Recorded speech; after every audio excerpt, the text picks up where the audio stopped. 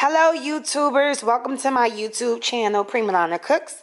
Today I'm going to be cooking my Millionaire's Mac and Cheese from out of the Premadonna's Recipe Bible. You can buy that at PremadonnaSeasoning.com. Make sure you guys do have the book so you can follow along with the actual recipe. And we're going to go ahead and be making the Millionaire's Mac and Cheese.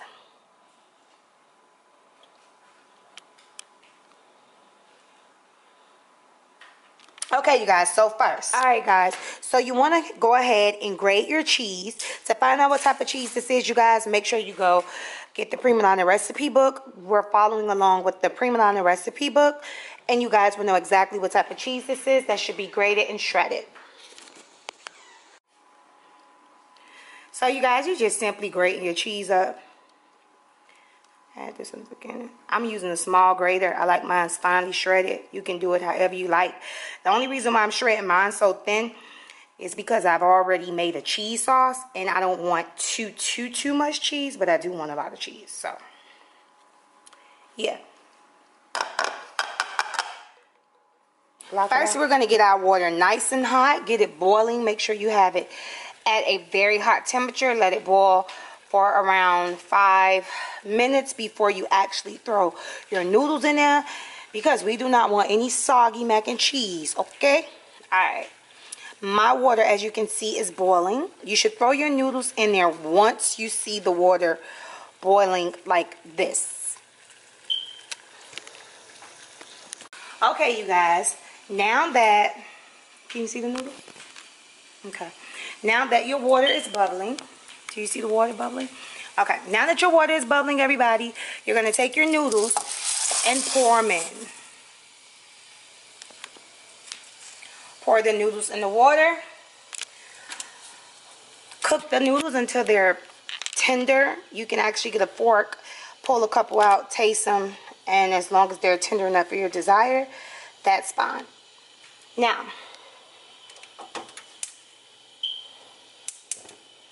we're going to go over here and we're going to start our cheese sauce. Okay? Now, cheese sauce is one of my favorite things. This is one of my little secret ingredients. So, first of all, you're going to put your milk, you're going to add your cream, and you're going to add your cheese. To find out exactly what type of cheese, please refer to the recipe. And also for the measurements of how much of milk, how much of cheese, please refer to the recipe that's in the book. Once again, you're going to go ahead and add your, give me the cheese. You're going to go ahead and add your milk. You're going to go ahead and add your cheese. Go ahead and pour it in there. Pour the cheese in there, exactly. Drop it all in there. Don't be afraid. And you're going to go ahead and stir that together. Allow that on a medium-high temperature to go ahead and simmer. Stir it all together really good. I have the milk in here. I have the cheese, and I have some cream. Refer to the recipe so you can have the correct measurements, and you guys will be fine. So we're going to stir this. Allow that to cook for 10 minutes. You want to stir it really good until you get a cream fixture. It's almost going to look like either cream corn, cream cheese, but it's going to be a sauce. You can cook it to however long you like. I say 10 minutes and you should be fine. Make sure you do have it on a medium low heat.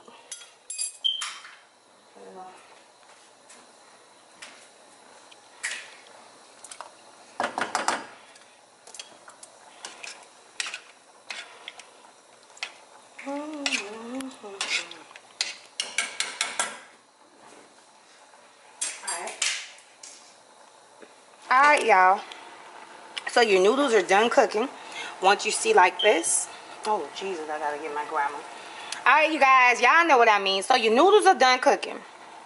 Once you see the noodles looking like this, you want to go ahead, drain all of the excess water off of, and the liquid off of your noodles, okay? So I want you guys to look at the sauce. It's really creamy now. It's really creamy. And that's exactly where we wanted it to be and how we wanted it to be. Very creamy.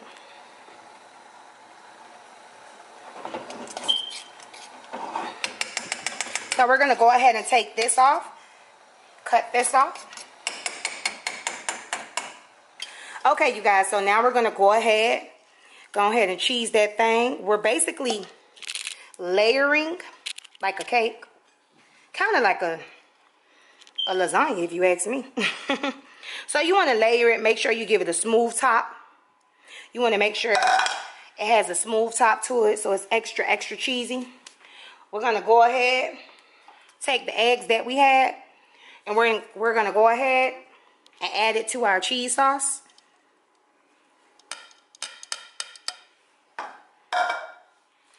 You can just go ahead and stir that together. Mix it really good. Mix it really good.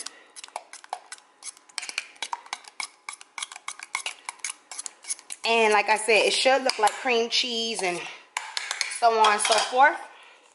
Back up, make sure you have space. Thank you. And now we're going to go ahead and we are going to pour this. Like I said, this is for an extra cheesy mac and cheese. Get in there. So this would be so cheesy.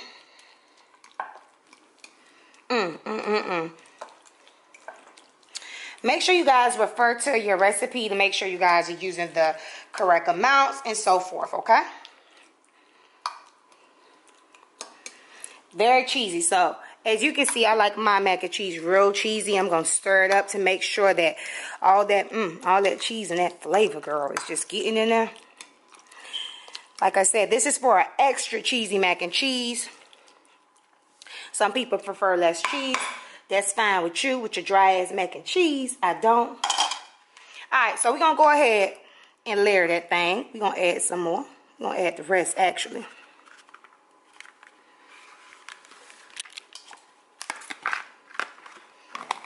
Get all those noodles up in there. You know, mac and cheese can be very messy, depending on who's making it, the cleanup and all that good stuff. But it's worth the taste. So that's pepper, the Premadonna paprika, and a dash of salt. Just like a pinch of it, you guys. I just added in here because I'm teaching you, and you're going to go ahead, pour that over your mac and cheese because you ain't going to have no flavor without it. Period. So you're going to need to throw that. Now we're about to go ahead and we're going to layer the top of the mac and cheese. Now, we have a little bit more of the cheese sauce because I've been cooking and doing extra things. It's gotten a little thicker. So we're going to go ahead and we're going to add the remainder of the cheese sauce to this. Make sure you get it all out of the pan. Even scrape up the burns and all that good stuff. Let me see.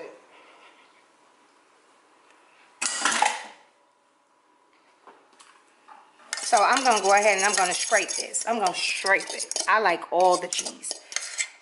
And we're going to add that. Now keep in mind, you just added your seasonings. So you want to stir through there to make sure it's all through there. It doesn't mess up your layer. It just makes sure that you get your flavor through. And again, once you're finished, you can go ahead and garnish it at the top with whatever you like.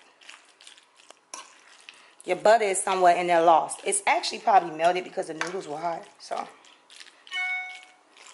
and if you can see, it's cheesy all up through that thing. Because one thing I hate is some dry ass macaroni. Alright. We're going to go ahead and add the remainder layer of our cheese to the top.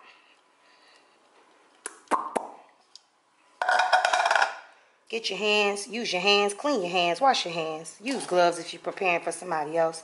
Whatever you got to do. Go ahead and we're going to add that to the top. And that thing ready to shake and bake. See you guys in a minute. Go ahead and stick it in the oven. Preheat your oven. You should have preheated your oven already.